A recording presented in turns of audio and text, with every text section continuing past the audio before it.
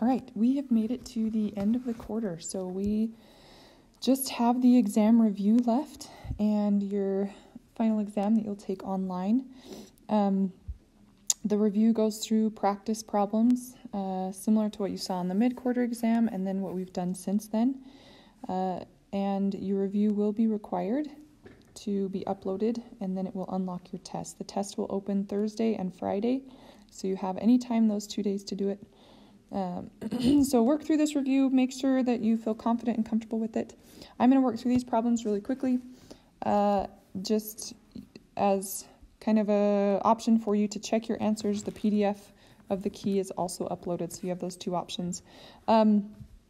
As we go, we are going to break this up into a couple different videos so that it's not one big long one, and you can listen for the mathy jokes in the video key, as it says on here, and record their punchlines at the end of the review for a bonus point on your exam. Okay?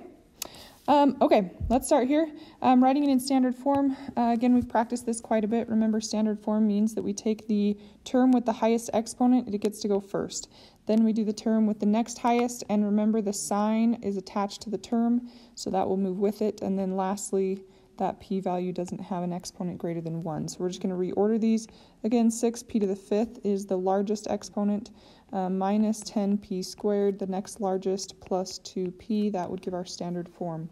B says name the polynomial by its number of terms. There are 3 terms here, so this would be called a trinomial. Then it says identify the leading coefficient. Remember, the leading coefficient is the number that leads the polynomial when it's in standard form. So in this case, it would be 6. And it says state the degree of the polynomial, right? If we're stating the degree, that would be the highest exponent. So we look up here, and the highest exponent is 5. So this polynomial has a degree of 5. Okay, going off those same things, the next one, that highest exponent is the a squared. So we're going to go negative 10a squared minus 3a. Classifying by its number of terms, this one has 2 terms, making it a binomial. Notice that leading coefficient out front is that negative 10, and if we were identifying this one's degree, we look for the highest exponent, which is 2.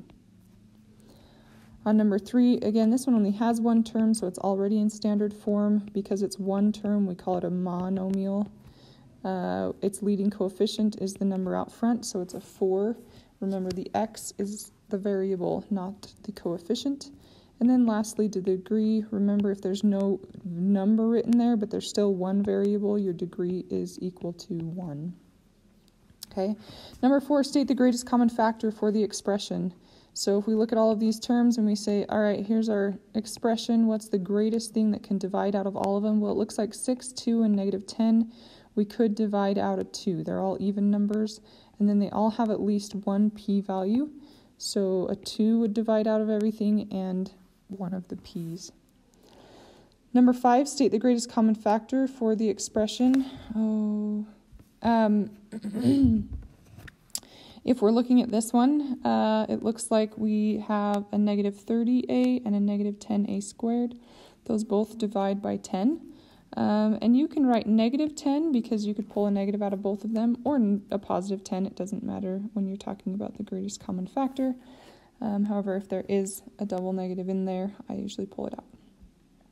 Number 6, which of the following represents the simplified expression in standard form? Notice we're just adding, subtracting polynomials. This one's subtraction, so make sure that that negative applies to each piece of that second polynomial. So we've got a negative 2x squared, and then a negative times a negative 7 is a positive 7, and then a negative times that 2x to the 4th would be minus 2x to the 4th. So once we have that, we can combine our like terms. So it looks like here we've got an 8x to the 4th and a negative 2x to the 4th. So I know that it's going to be a 6x to the 4th. So either this one or this one with my multiple choice. Notice you have a 6 and you have a 7. That would make 13. So it looks like it's going to be D because there's a 13 there. And then we just check the negative 8x squared minus 2x squared does give us the 10x squared. So we would mark D as our final answer. Graphing absolute value functions. So number 7 says f of x is equal to 1/2 x minus 3 plus 2. So if we're looking at this, the vertex, again, remember, comes from those two shifts, the horizontal shift, the H and the K, and remember the H is always opposite. So if I'm pulling out the vertex, this would be right 3, up 2, so we're sitting at the point 3, 2. The domain on every absolute value function is all real numbers or negative infinity to positive infinity. To identify the range, you can either graph it first or look at the equation and notice that the 1/2 out front is a positive value. So it's not opening down, it's opening up, that V. And we know that it's at 3, 2. So this point right here is like 2 on my Y value. So it's going to go from 2 up to infinity. And we put a bracket on 2. Or those of you that like to write it as greater than or equal to the value 2, that works too. So transformations, just going off of our function, it looks like we are going to shift. We're going to go up 2. We're going to go right 3. And that 1/2 out front, remember it's out front, so it's going to be a vertical shrink by 1/2. Okay, so when we graph this, we go right 3, we go up 2, there's our vertex, and then we shrink it vertically by 1/2, so we go up 1 over 2, up 1 over 2, till we can create that V of our absolute value. Okay, number 8, again, we're graphing a function. And notice this time we do have a negative out front, so this guy's going to open down.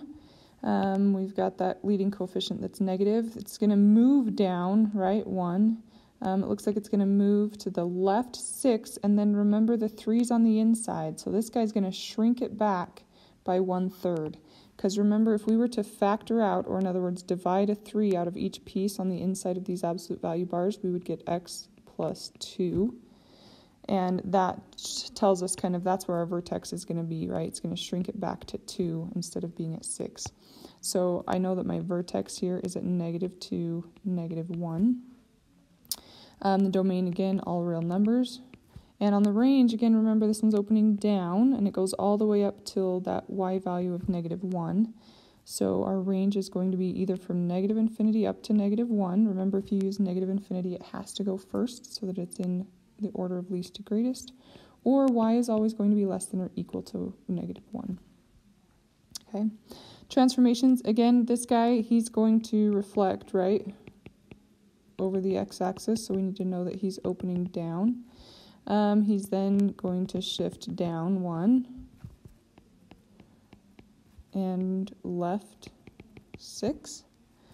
And then, right, he's going to horizontally shrink, oops, 2 L's,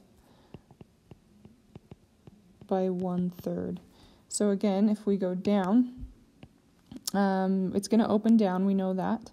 We're going to go down 1, we're going to go, I guess I should show you on this. So we start at the origin, right? We're going to go down 1, and then we're going to go to the left 6. So 1, 2, 3, 4, 5, off the graph 6, right? But we're going to shrink back by 1/3. So it divides it by 3, which leaves us at 2. So we know that our vertex there is going to be right here. And again, we check that with the vertex we wrote up here, -2, -1, that looks good. And then we have a slope of 3. Because of that 3 on the inside, we do have that slope of 3. So I'm going to go down 3 over 1, down 3 over 1, because we know that it was opening down. Again, you can plot these on your graph. You can plot them on Desmos. Those are all going to be helpful when you're graphing. Okay? All right, I'm going to do a couple more of these, and then we will stop the video and start a new one. On this one, this says solve each equation and then state the sets of the number system to which your solution belongs. So you guys are pretty good with these ones. As we multiply here, we're going to go to minus 35x, multiply -7 in, and we get plus 7. Remember, we're just moving all the x's to one side, so if I add 35x, and there's that 2 and the 7 on the left side as well, so I'm going to combine those and get 9. Then I have -25 plus 34x on the right side. I then add the 25, and I get 34 is equal to 34x. If we divide both sides by 34, x is going to be equal to 1. So x is equal to 1. Remember, 1 belongs to the natural numbers, and if it belongs to the natural, it's also a whole number. Whole numbers are also integers. which are rational, which are real, which are complex. So working our way out on our number system. Number 10, same idea. So we're going to distribute this -2. So we get 6x plus 8 on the left. We get -2x minus 8 on the right. And then we move some things around. So we add 2x here, add 2x here. We get 8x plus 8 is equal to -8. We add 8. Oh, let's not do that. Let's go the other way. We minus 8 from the left side. So we get 8x is equal to -16. Divide by the 8 there, and we get x is equal to -2.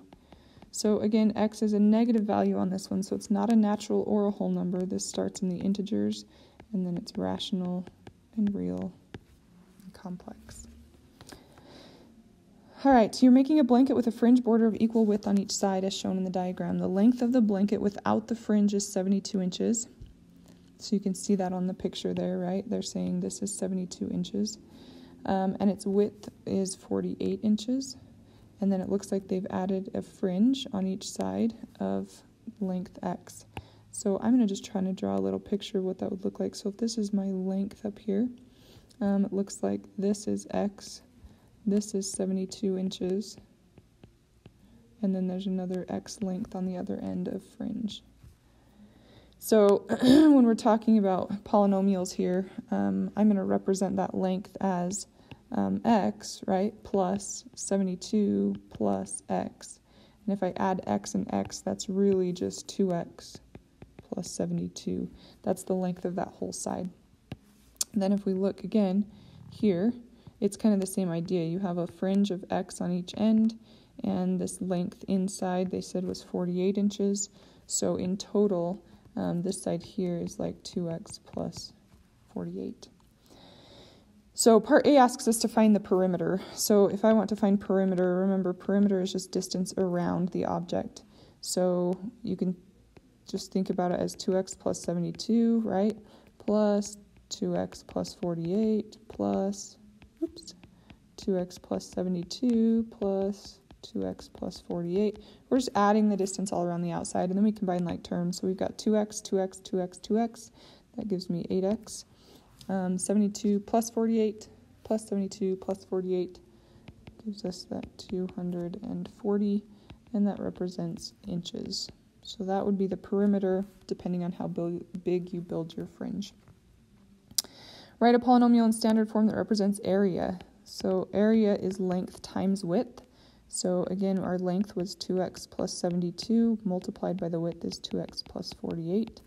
And this looks like a good foiling problem, so we distribute 2x is 4x squared. 2x times 48 gives us 96x. Then we multiply the 72 by the 2x, which gives us 144x, plus 72 times 48, 3, 4, 5, 6. If we combine those middle terms, we get 4x squared plus 240x plus 3, 4, 5, 6. And this would be square inches because it's area that we're looking at there. Part C says find the perimeter and the area of the blanket when the fringe is 4. So we are going to look at, let's say, the perimeter. And if the fringe is 4, that means x is equal to 4. So I just take my perimeter polynomial from part A, and I do 8 times 4, put 4 in for x. So we've got 32 plus 240, so 272 inches on that one.